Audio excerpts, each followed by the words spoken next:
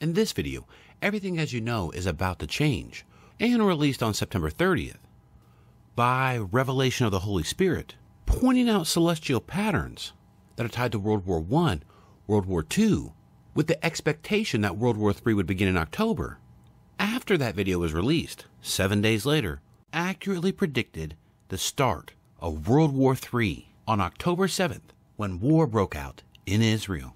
And if you follow the news, tension is escalating to include other countries, such as Iran, China, Russia, the UK, France, America, the whole Middle East, making October 7th a very significant day. Which is why in today's video, we're going to take a look at the night sky in the early morning hours of October 7th and unpack another unique characteristic about this infamous day by linking the word Hamas found in the Bible and the location of the moon on that day, not only pointing out the location of Hamas's attack in Israel, but what the outcome of this war will produce for Israel. And I'll give you a hint. Because of the moon's location, this war will lead to the third temple. But you're just going to have to watch to find out why. And so with that said, welcome back to Supernatural by Design. My name is Jared. And if you enjoy the study of God's celestial signs and how they pair to real world events that come straight from the pages of Bible prophecy, then you have come to the right channel. And so welcome. And I pray that you've been having a wonderful and blessed week, and that God's grace and peace is with you. And not a worldly peace, but only a peace, a supernatural by design peace that Jesus Christ can give us. And so let not our hearts be troubled. We serve an amazing God. Amen. Now, before we begin, a couple of announcements.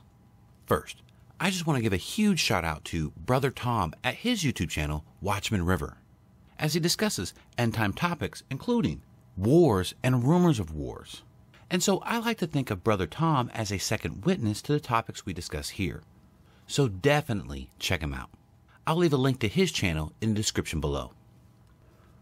I also want to give a huge shout out to Brother Bob at his channel, End Times Dream and Visions, as he puts together some remarkable videos, including giving life to image of dreams that other brothers and sisters in Christ have, and notably, dreams about the rapture being tied to nuclear war. And so again, going hand in hand with much of the topics that we discuss here as well. And so I highly suggest you check his channel out. I'll leave a link to his channel in the description below. And then my second announcement, well, really more of a favor that I'm asking, which is this: if you could hit the like button, comment on this video, and sharing these videos really helps to put these videos into the YouTube algorithm, getting in front of more viewers. And by doing so, helping to sound the alarm about just how close we are to the imminent rapture of the body of Christ, which is tied to nuclear war. And as the biblical definition of a watchman is to sound the alarm when he sees war coming.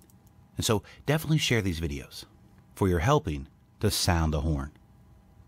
Okay, and now with all that being said, let us now go ahead and dive into today's topic, the Hamas connection.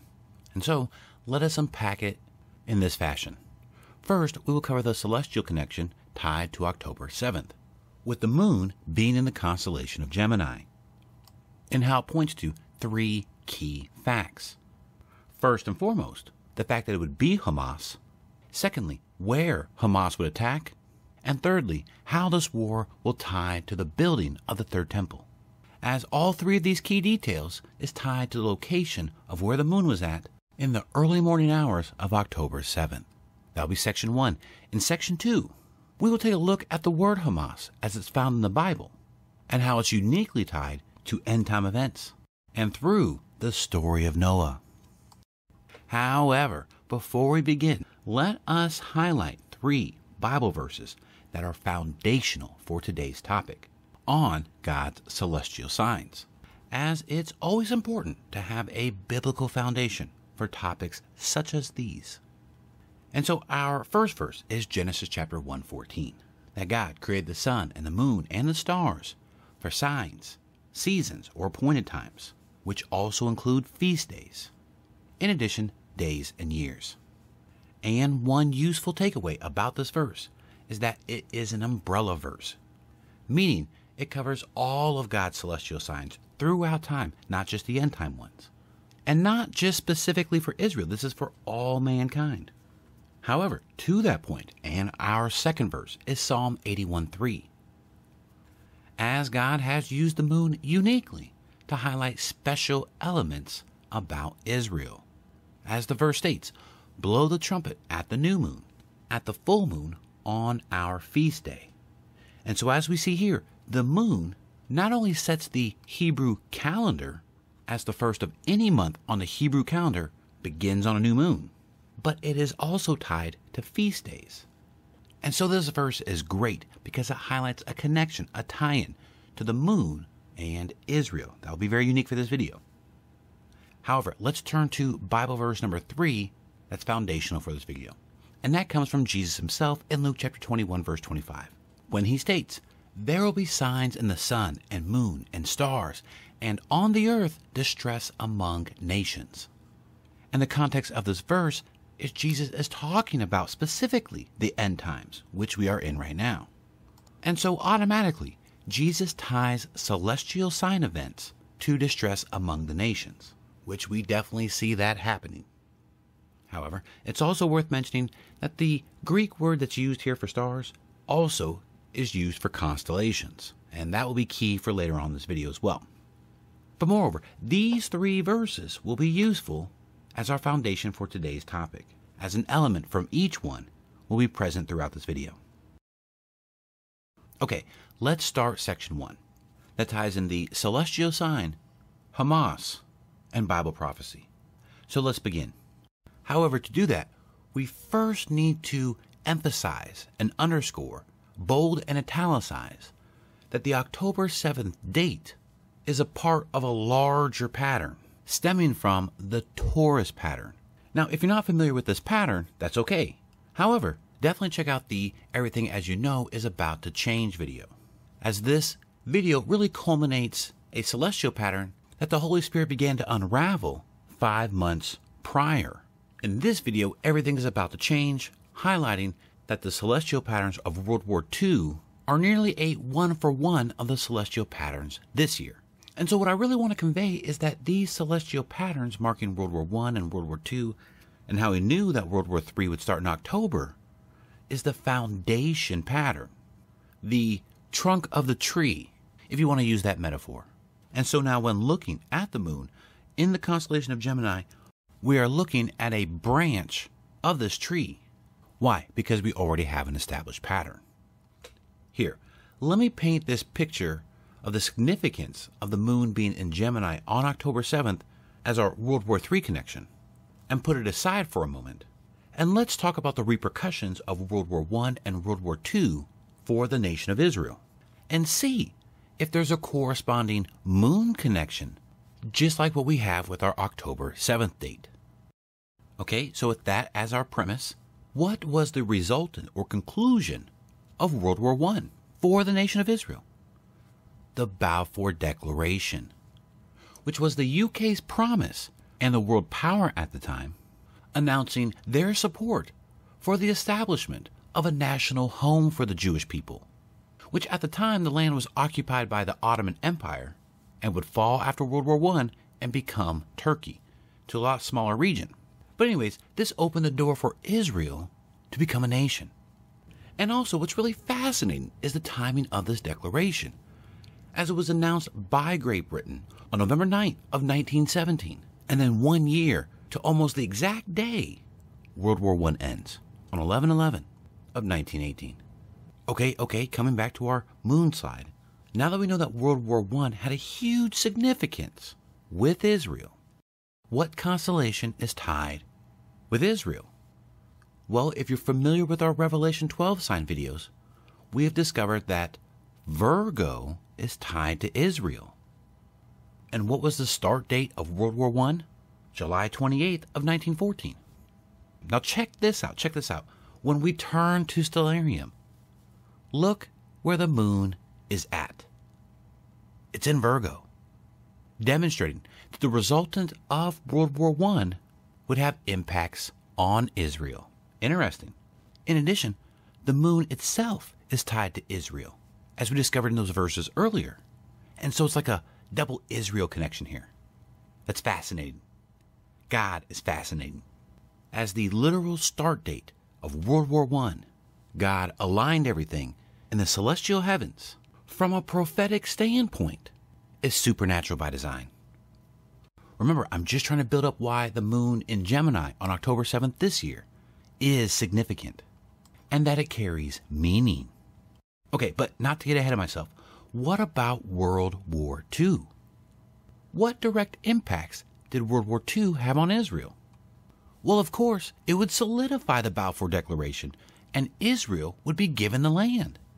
However, through the atrocities of World War II, Nazi Germany, Hitler, right? Well, if you recall from the Purim Seta video, which I'll leave a link in the description for that, but in part, how the Holy Spirit began to unravel this pattern was connecting the fact that Haman shared the same sentiment as Hitler. Hitler was a modern-day Haman. And you can verify this for yourself, which I suggest that you do. But during the time of Esther and the story of Haman, the 12th month of Adar on the Hebrew calendar, the sun is in Pisces, and technically the rightmost fish of the constellation. And so rabbinical sources tie Pisces to Haman.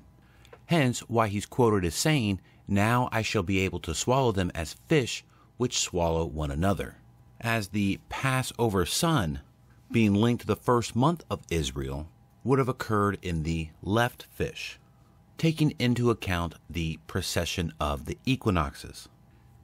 And if you're not familiar with the precession of the equinoxes, here's a quick video, as this astronomical phenomenon has seemed to cause a little bit of confusion by suggesting that feast days are off by a month. Basically, the sun was in Aries at the time of the Exodus out of Egypt, as Flavius Josephus points out, but the precession of the equinoxes causes the sun, let's say with the reference point of the spring equinox, March 21st, very slowly over time, now this is in 500-year increments, moves slightly to the right. And so by the time you get to Esther, the Passover sun is in Pisces. And so the right fish swallows the left fish. And to that point, our Antichrist Haman 2.0 eclipse on 4/20/2023, as we saw on this slide, was in the constellation of Pisces. Hence, one of the reasons why we see tension between Iran and Israel flaring up right now, as the story of Esther took place in modern-day Iran. In addition, that eclipse marked Hitler's birthday, who again had the same sentiment as Haman, and was the same eclipse that occurred when Hitler came to power in 1933. Through the sorrow cycle, and all lumped into a pretty package of World War II repeating, signs pointing to World War III for this year. Definitely make sure to go check out a lot of this older content. Even though it's older, it's still very relevant. And so, long story short, Hitler being tied to World War II, Pisces was tied to Hitler. Okay, now for our moon connection, let's check out where the moon was at the start of World War II. So 9/1/1939, check this out. Check this out, saints. The moon is in Pisces. Isn't that interesting? But saints, check out the precision here. The moon, it could be anywhere in Pisces, but it's in the right fish. The exact same side of Pisces associated with Haman, as Hitler would be a modern-day Haman, and why the moon was in Pisces at the start of World War II. God giving a foreshadowing of elements that would play out during World War II, meaning the sentiment of Haman. And so what ultimately can be said is that World War I and World War II had direct impacts on Israel, and that the moon on the start dates of both of those wars were foreshadowings connected to Israel. And therefore, World War III will have a direct impact on Israel, as the pattern points out, and is why we should pay careful attention to where the moon was at on October 7th, especially considering we have a pattern that the moon is tied to a unique element on the start dates of World War I, World War II, and now World War III. And so, let's unpack that now. And so, here's October 7th. We have the moon in Gemini right here, and we have our World War III connection with Venus and Leo. Of course, that's the tail end of a larger pattern, the Taurus connection, but either way, that's the World War III pattern. Okay, however, now let me turn to this closer screenshot of the moon in Gemini, and now let's go through this. Okay, so for starters, this particular celestial sign is pointing to two aspects. One, the day of the event, and two, the conclusion or byproduct of this event that took place on October 7th. Okay, so let us now talk about the day of.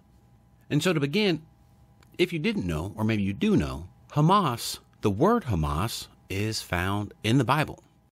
In fact, turning to our interlinear Bible, the first instance of the word Hamas found in the Bible is Genesis chapter 6, verse 11. 11 is interesting. As you know, this is the 11th channel, so there's definitely something significant here with Hamas being mentioned for the first time in the Bible in verse 11, as the number 11 is an end times number. Not to mention even the context, with where we find this word being tied to Noah's flood is also tied to judgment.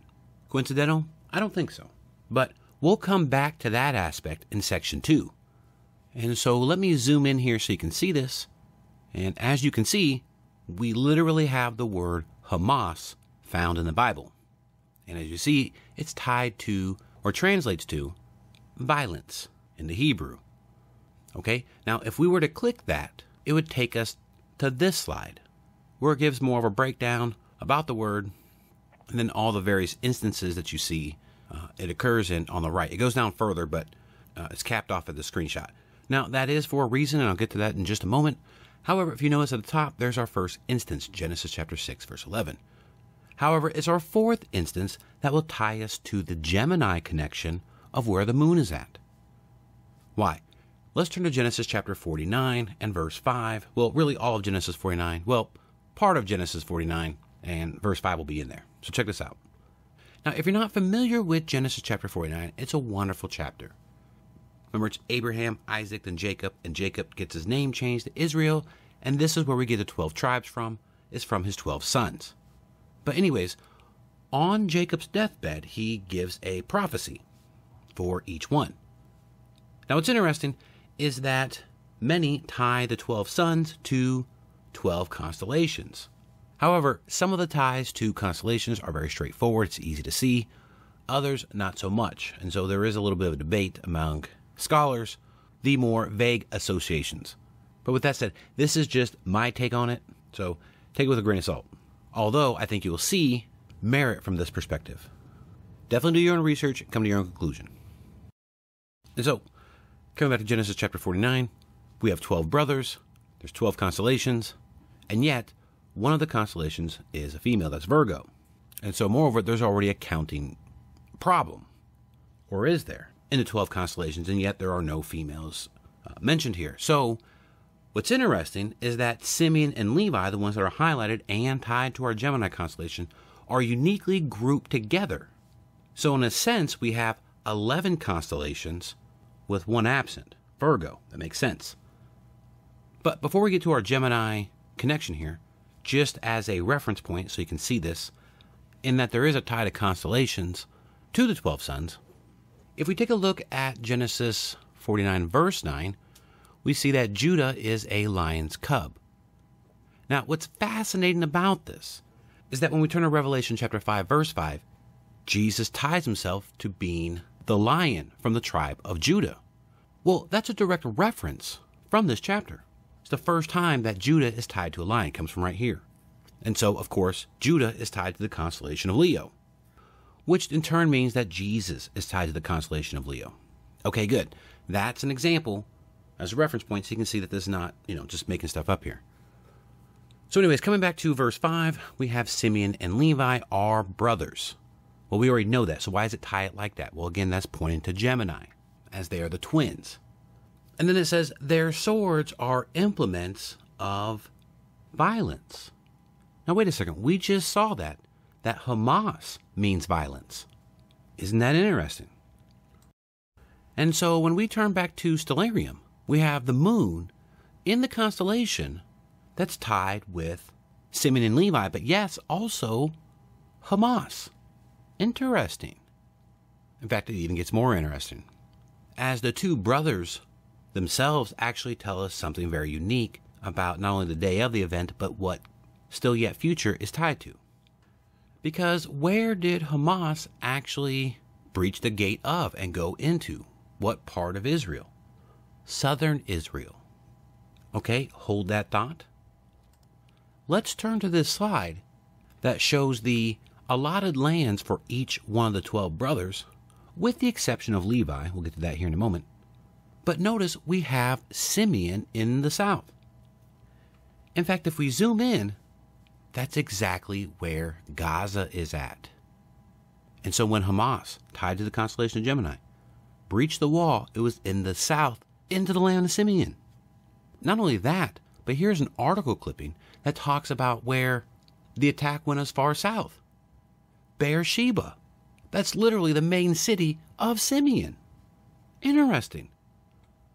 So this connection with the moon in the constellation of Gemini not only is tied to Hamas, but also what side of Israel they would attack. It's profound on one hand, and yet on the other hand, very tragic.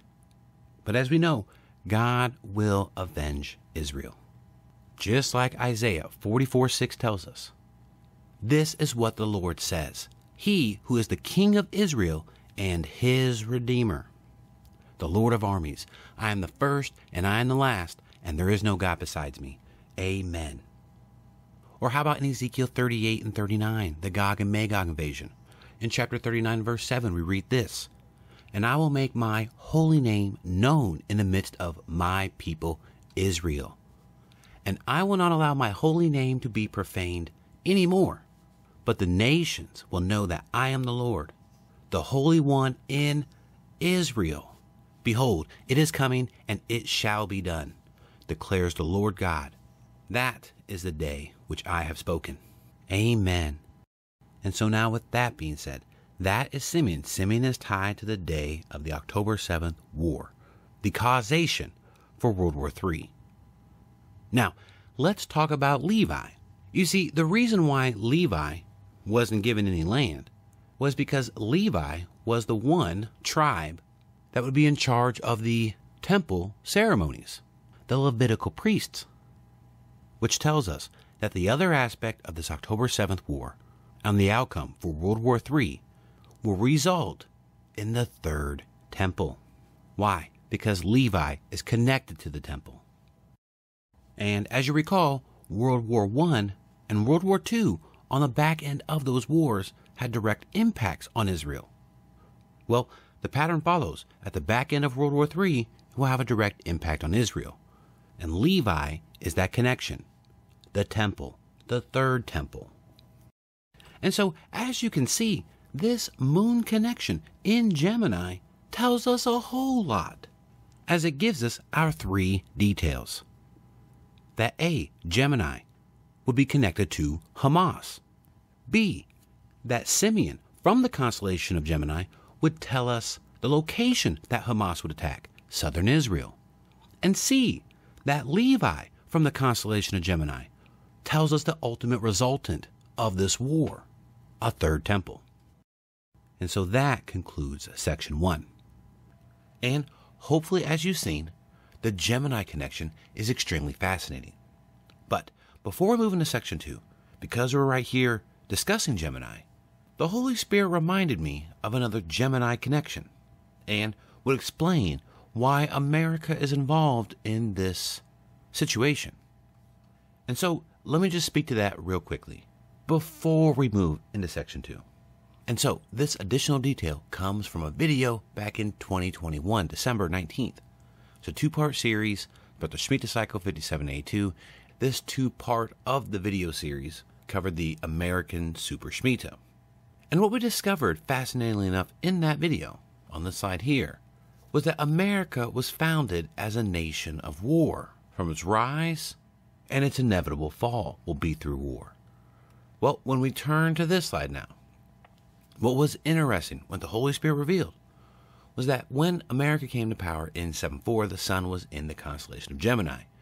And ever since then, when there were solar eclipses in the constellation of Gemini, major wars took place, or major war-related themes that would have a direct impact on America. From the American Revolutionary War, to the Civil War, to the World Trade Center attack, which would lead to the Iraq War, and eventually Afghanistan War, and even a downfall militarily with the Afghanistan withdrawal. And so anyways, the whole point was that celestial signs surrounding Gemini were also related to America and war. And so moreover, our World War III moon connection in Gemini is connecting war to Israel and America. Judgment coming to America through war. This war. And so what the Holy Spirit wants me to express is that this was a huge event for both nations. And so moreover, that is the extra Gemini detail that the Holy Spirit wanted me to add into this video. And so now coming back to our topic slide, let's move into section 2 and see how this triggering event is connected to judgment that comes to the whole world in the end times. And so bringing back up our interlinear slide with Hamas being tied to violence in the first instance, we find that in Genesis chapter 6 verse 11, the story of Noah's flood. And this is how the attack of Hamas ties into this. What was the name of their operation into Israel? Al-Aqsa flood. Isn't that interesting? That the first time we see the word Hamas in the Bible, it's tied to Noah's flood, and the name of their operation even makes that connection. Coincidental? I don't think so. As even the Al-Aqsa part is tied to the temple, what we just discussed in section 1. In fact, just to double down on that, bringing back up our Gemini, Simeon, and Levi connection, being tied to violence, Hamas, notice the names of their weapons, swords. And what is Israel's response operation to Hamas? Being called Operation Swords. Isn't that incredible? Providing further confirmation that the constellation of Gemini and the moon is tied to this event, our World War III event. And so, what's one conclusion that we can draw from this? Is that this event just triggered the judgment that's going to come upon the whole world. In fact, check this out. In Revelation chapter 3 verse 10, it states this: "Because you have kept my word of perseverance, I also will keep you from the hour of the testing, that hour which is about to come upon the whole world to test those who live on the earth." You see, when judgment comes and we're raptured before that happens, this is coming to the whole world, just like Noah's flood, and prophetically foreshadowed in the name of Hamas's operation. Or how about Matthew chapter 24 verses 37 and 38? "For the coming of the Son of Man will be just like the days of Noah.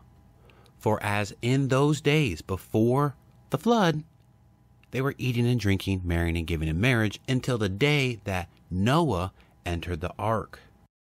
And so moreover, we have a connection here with Noah and the flood as a foreshadow typology, and in connection with Hamas also being tied to Noah and the flood through the name of their operation name, Al-Aqsa flood. Judgment is getting ready to come to the whole world. But you and I, saints, will be raptured before that, as there is much hope in God's promises. Why? Because Jesus is always faithful. Like as we read in Psalm 36:5, "Your mercy, Lord, extends to the heavens. Your faithfulness reaches to the skies." Or Psalm 52:1, "The faithfulness of God endures all day long." And so, with all that being said, saints, let us recap what we have discussed today. In Section 1, we discovered that the moon, the day of and start of World War I, World War II, and World War III, the location and constellation always highlighted unique aspects about the outcome and how it relate to Israel. We also saw that in the instance of World War III, that the moon, being tied to the constellation of Gemini, was tucked away in connection to Hamas, and that it pointed out the location that the attack would begin from, the south in the land of Simeon, as one of the brothers of the constellation. And the other brother of the constellation, Levi, also tells us what the outcome of this war will be, the building of a third temple. And finally, in Section 2, we saw that even the name of this operation, Al-Aqsa Flood, was telling us that judgment is getting ready to come to the whole world, as we know that this is directly connected to World War III, which indirectly tells us that the rapture is very close. And that is exciting news. And so with that being said, this is where we're going to end the video. I want to thank you for watching.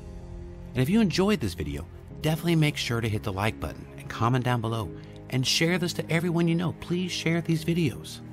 God is unpacking some very interesting World War III details as the situation in the Middle East is growing day by day, not just between Israel and Hamas, but the US and Iran and Russia and China, the UK. Can't forget about Turkey, especially Erdogan, as he is the Hitler pattern to our World War II connection. Erdogan is to our World War III connection. But moreover, World War III has started, which is why you need to share these videos. Why? Because as watchmen, according to Ezekiel chapter 33, verses 1 through 6, as watchmen, we need to blow the trumpet when we see war coming. So by sharing these videos, that's exactly what you're doing. You're helping to sound the alarm. And it may not be this video that you share, but at least share one of these two, or both. I'll leave a link in the description to them, as we can demonstrate that World War III just began because of God's faithfulness in his celestial signs, marking World War I, World War II, and World War III all the exact same. And so, with that being said, I love y'all. God bless. Jesus loves y'all, and he's coming very soon. Amen. Maranatha, King Jesus.